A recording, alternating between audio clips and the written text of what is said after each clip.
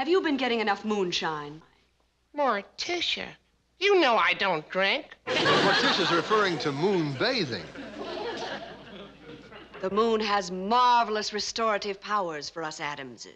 Provided you don't take too much of it. There's a full moon out tonight. If I get too much, I get freckles. Nonsense. A good moon bath is just the tonic you need. Well, I don't know about Uncle Fester, but you've talked me into one.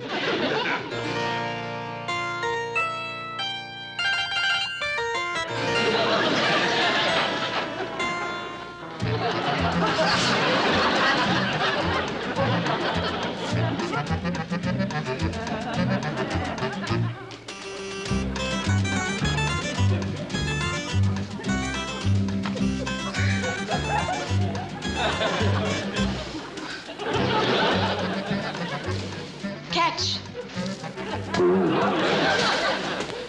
You little minx. Isn't this fun, Fester? Oh, yes, but I'm not out here for fun. I'm out here to get my health back. I launched myself with that reflector the first time around. You should work up gradually to a nice coat of gray. Very wise, Doc. Uncle Fester, would you like some of Mama's goose grease? I had some. It was delicious. Uncle Fester, you're not supposed to eat it. You're supposed to rub it on you. Huh? Maybe that's why I don't feel any better. Oh, now on top of everything, I've got myself a severe moonburn. Shucks.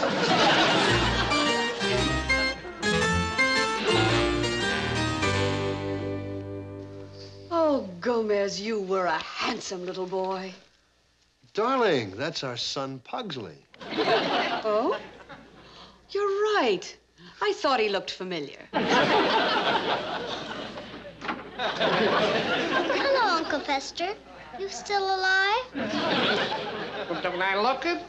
Of course, darling. That moon bath did wonders for you. Don't let this outdoorsy athletic exterior fool you. I feel rotten. The thing doesn't look so hot either. He couldn't get past threesies 4 times in a row. I think there is something wrong with him. Thing, are you all right?